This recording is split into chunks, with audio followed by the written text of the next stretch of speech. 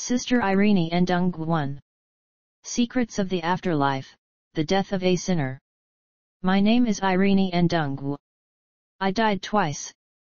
The third time was not death but just a crisis, and in that crisis, the Lord Jesus gave me another specific message.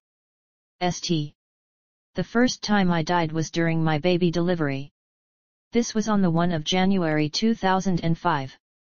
I was working in the protocol service in the church.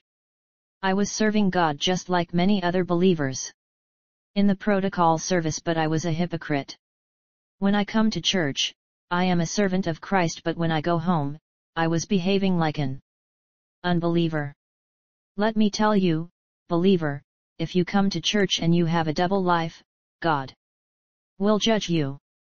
Nothing is hidden before His face, even if no one sees you.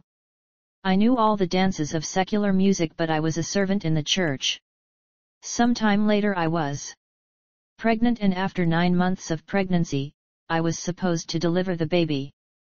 I managed to deliver the baby correctly, but after delivery, I suffered a hemorrhage. This happened when I was sleeping. When I tried to wake up, it was too late. Doctors did intervene, but it was too late.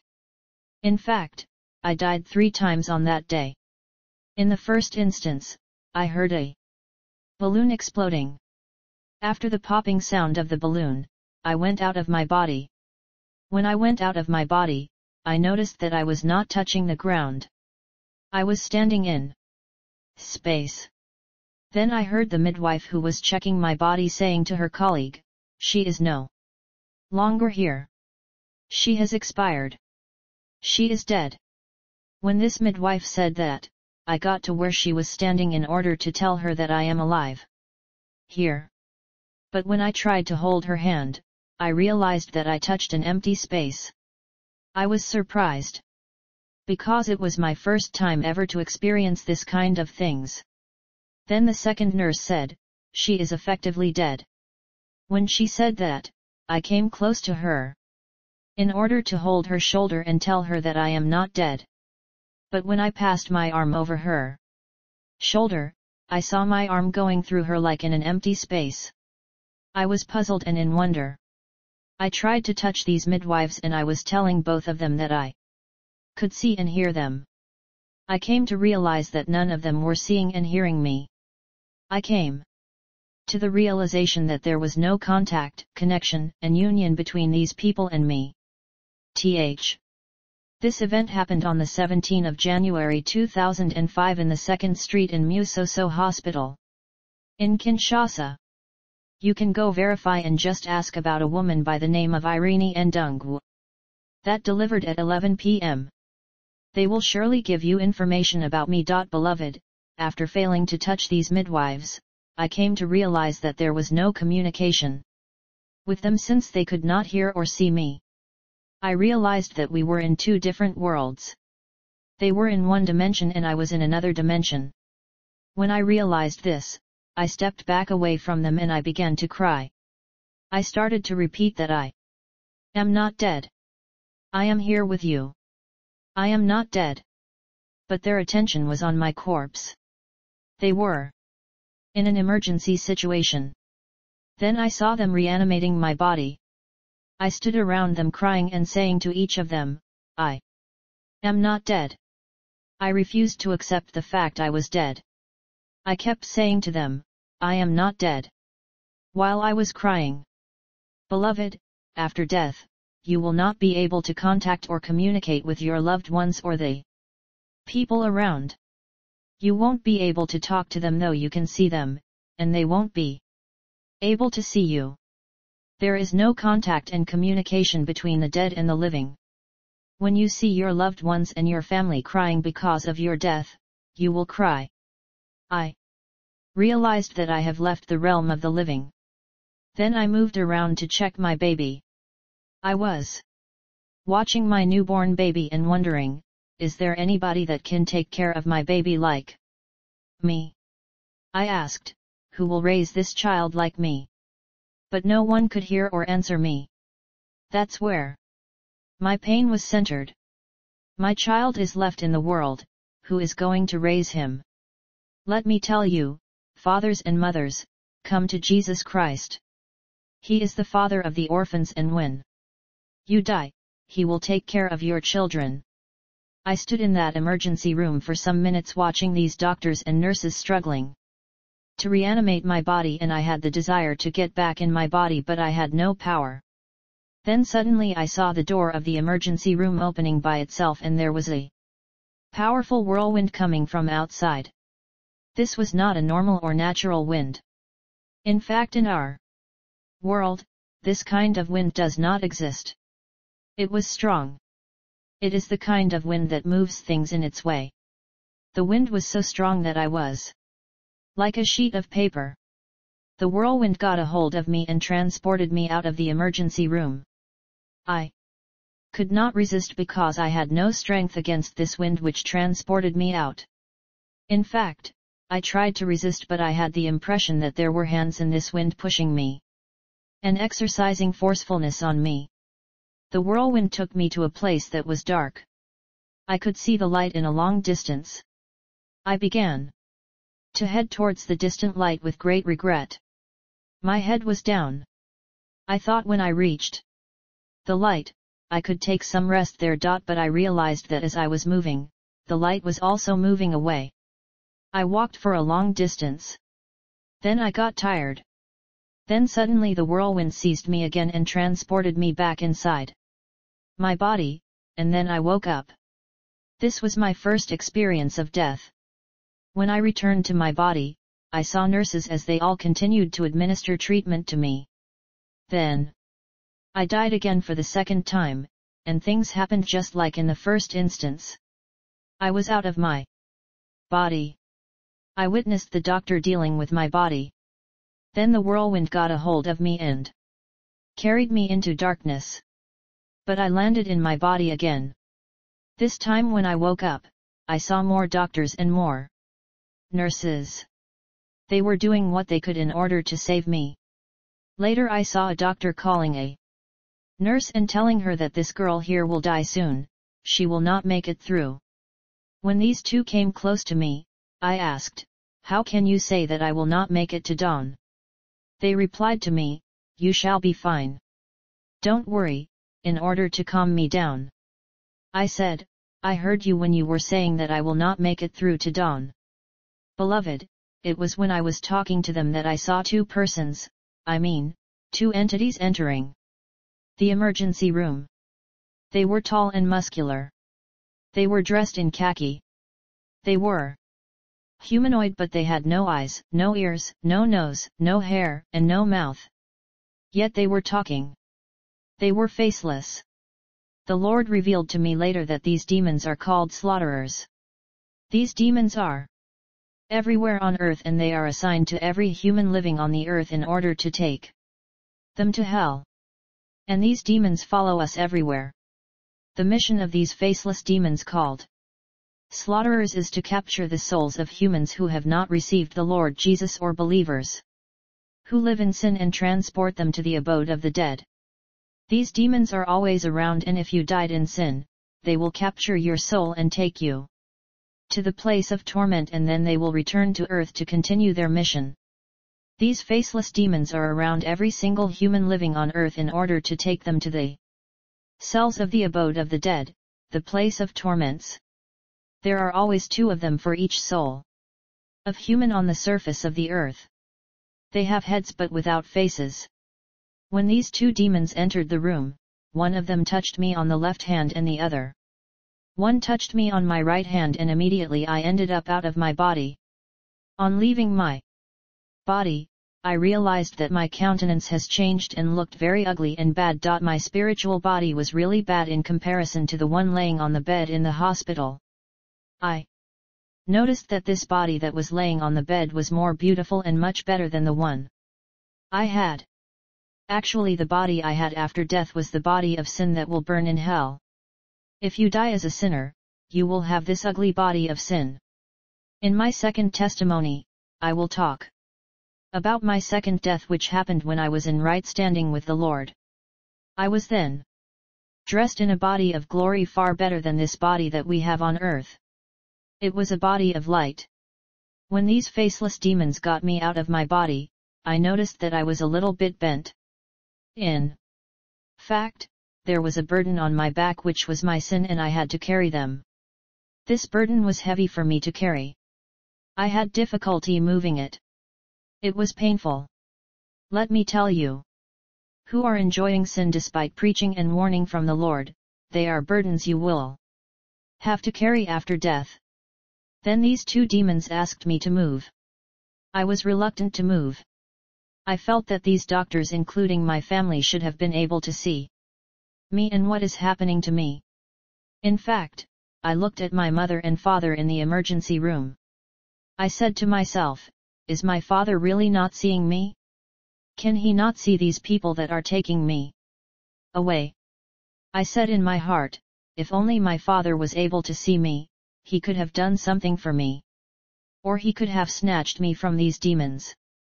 He could have fought for me. Beloved, if you don't get rid of sin in your life, you will be alone after death, and you will face the consequence of your sin alone. No family member will be with you. Your parents or partners won't be with you. Even your pastor will leave you to continue his work, but you will be alone. The demon asked me to move. I was moving, but my eyes were on my father and mother. I was moving away and crying, how come they cannot see me so that they can do something for me? I could not move very well because of the burden on my back, and the two demons were beating me every time I was failing to move quickly. They have no mercy and no love, and while they were beating me, they were also mocking me. They will mock you because you had opportunities to come to Jesus. You had the opportunity to be obedient in order to escape all this, and when you are in front of these demons, you will notice that your mouth is closed. You won't have the courage to complain about their treatment. The road was long, and I was beaten mercilessly by these demons because I could not walk quickly. Let me warn you to be careful. Death should not surprise you in sin, and the return of Jesus should not find you in sin. As we continued our journey, we finally arrived in a very huge field, and in front, there was a royal throne. A huge demon was sitting on that throne. He had two horns, and in front of him, there was a very long queue of humans who were apparently dead like me. This demon was holding a scepter. He was laughing, mocking, and despising the dead people that were in the queue. The faceless demons, the slaughterers, were also laughing and mocking the people in the queue like the demon sitting on the throne. I noticed that the people in the queue were crying. Each person in the queue had two faceless demons, one on his left and the other on his right. Then I saw the person who was the first in the queue crying and pleading to this demon who was sitting on the royal throne to let him go back to earth so that he will repent. I saw the demon on the throne laughing and mocking the person and the faceless demons. They slaughterers were also laughing. They were laughing intensely and mocking him. Then the huge demon that was on the throne asked 3 questions to this person. He asked him by saying, "You were in the world, right? But did you receive him? You were in the world, did you obey him? You were in the world, did you serve him?" This demon was avoiding to say the name of Jesus Christ because in the realm of Satan, they do not say the name of Jesus. When all of us in the queue heard those questions, we put our heads down. We felt the guilt. Let me warn you to stop playing games and to stop that double life. Come to Christ and be serious. You can be a hypocrite, but God can see what you are doing in the secret. When we understood that we were not going back to earth to repent, we all cried, and after crying, we started to beg again and asking for grace and forgiveness. When we were asking for forgiveness, the demon sitting on the throne answered us. He said to us, "Grace and forgiveness are available on the surface of the earth. You have left grace and forgiveness on the earth. There is no grace and forgiveness here. Beloved, there is grace and forgiveness only when you are alive on this earth. Once you are dead, there is no grace or forgiveness." Those who are in the mortuary, if they have failed to repent in their lives, it is finished for them. As I stood in the queue, I noticed that there were more people joining the queue behind me. These were people who have died after me. They were unbelievers and Christians who were walking in sin like me. In fact, I was a protocol in the church living in fornication. If you come to church by formality or routine and you live anyhow you want, the Lord does not know you. We are living in additional time or extra time because time is finished already. The Lord Jesus said to me, "Tell my people we are in an additional time which is really short." Those who watch football know what I am talking about when I say extra time. You must be very careful. When we were in the queue before the throne of this demon, there was a huge screen projecting the life of each one of us standing in that queue. The screen was projecting all the sin and evil we did on the earth. We were full of guilt and shame and we hung down our heads. The screen was also projecting the opportunities that came before us to come to Jesus and to repent and how we missed those opportunities. When I became the first in the queue, they projected on the screen a scene of my life. In that scene, I saw myself in our church serving as protocol. On that day there was a preaching corresponding to my way of life, I mean, fornication. The message was particularly for me. It talked about my lifestyle of fornication. On that screen, we were watching even my thoughts. In fact, the preacher said if anybody is concerned by the message, let them come to receive Christ. When the preacher made that call for repentance, I was saying in my heart that I am serving as a protocol and people know that I am already saved. If I go forward, I will be embarrassed in front of everybody. This was shown to me by this demon to tell me that it was a missed opportunity. I was ashamed of human opinion, so I missed an opportunity to repent. Another scene was projected. It was a morning service. I had an opportunity to repent but I failed to do so. They projected another opportunity that I missed from people who preached in public places. There was a call for repentance but I failed to respond. Beloved, you should not neglect opportunities to repent that the Lord is placing before you. Because time is running out. This human body is an envelope. You should not try to satisfy its desires and end up in the place of torment. Later I came to understand that we were in the abode of the dead, which is divided into two parts. The place of rest where the souls of Christians who walk in the fear of the Lord go, and the place of torment. We were in the place of torment. We were supposed to get an access code in order to be placed in a specific area or cell. What I meant by access code is that the burden of sin that was on our back had to be removed and replaced by a label that was to be placed on our chest. The main sin of our lives was supposed to be printed on that label and then placed on our chest. This label could be a thief, a witch, a fornicator, a murderer. This means if you are lost, it is because of the label on your chest, which is your main sin. Beloved, there is a sin that you are comfortable with because it has become repetitive, but it will take you to the place of torment. This sin will be a label on your chest. What happened is that I stood before the demon that was on the royal throne.